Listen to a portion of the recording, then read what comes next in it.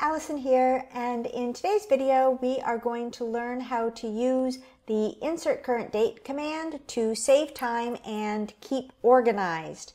Let's get started.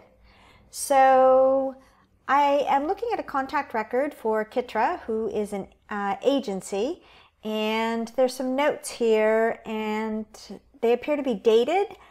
It's a bit jumbled and inconsistent. You've got some notes and then a date after it. This is noting when something is supposed to get back. A note about a reply that happened, when something was received, something was submitted to Sam for review, not clear when it was submitted for review.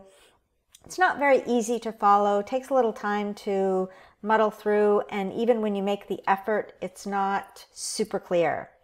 So let's click to the next record, auto, and we notice that it's a little more organized here and easy to read. We can see on the 10th that a request for proposal was submitted, the 11th, the estimate was received and submitted to Kara for review, the 12th, questions from Kara regarding the March timeline were sent to Otto, and that Otto's reply was forwarded to Kara.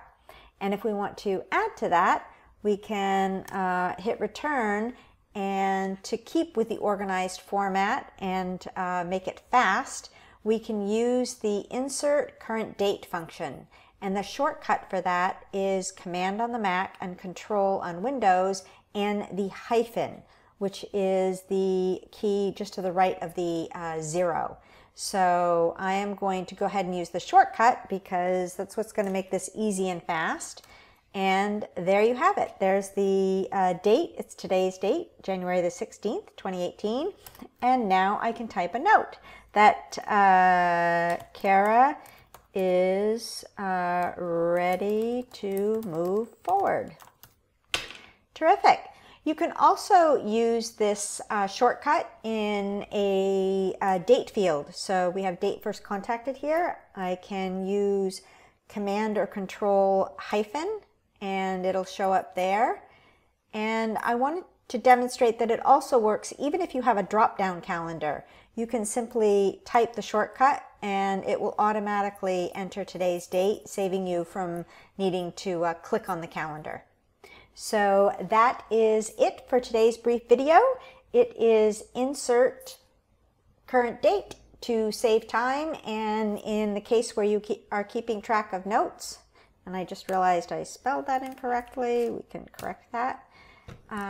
In the case where you're keeping track of notes, they are dated and in an organized format and consistent and easy to read. I hope this video helped. If you like it, please give it a thumbs up. And if you would like to see more videos like this, please go ahead and click the subscribe button. Thank you for watching and have a great day.